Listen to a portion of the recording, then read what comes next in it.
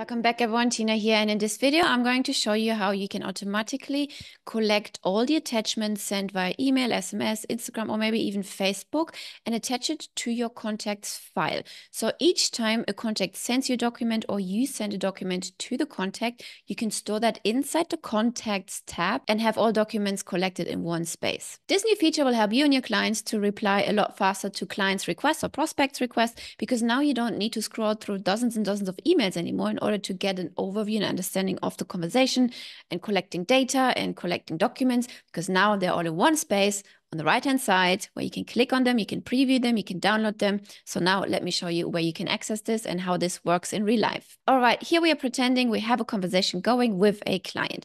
So we're accessing this conversation by clicking on contacts on the left, and then we are clicking on the contact and the entire contact card will open up. Okay.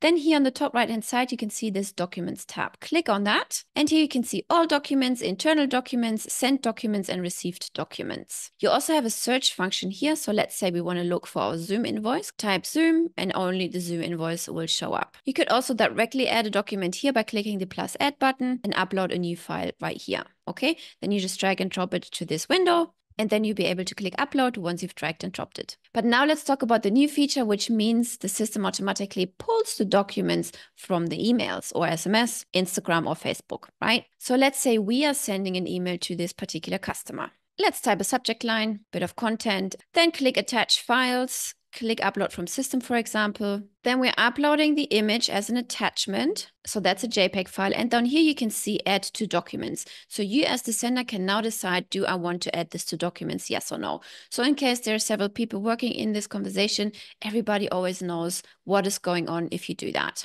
So check mark this and let's hit send. Now, another way how you could add it to documents would be you click on the three dots right here and you'd be able to click add to documents. Right now it's grayed out because we already added it to documents. Now let's refresh the page. And here you can see on the right-hand side, a new attachment has been added, okay?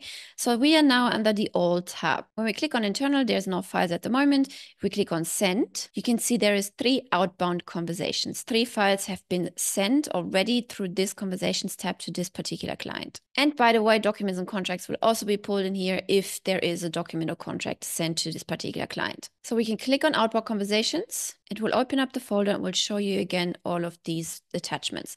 So this one is a PDF file, this one is a PNG, and the last one we sent is a JPEG. So all of these files work. And if you click on received at the top right corner as well, no files have been received just yet. Let's go back to Sentry quick. And if you click on the 3 dots here, you can either download the file or preview the file in a new window. Let's click preview, and ta-da, our file is in preview. Okay. So now let's send an attachment back so you can see that it also stores in received. Let's go to the email. Let's reply.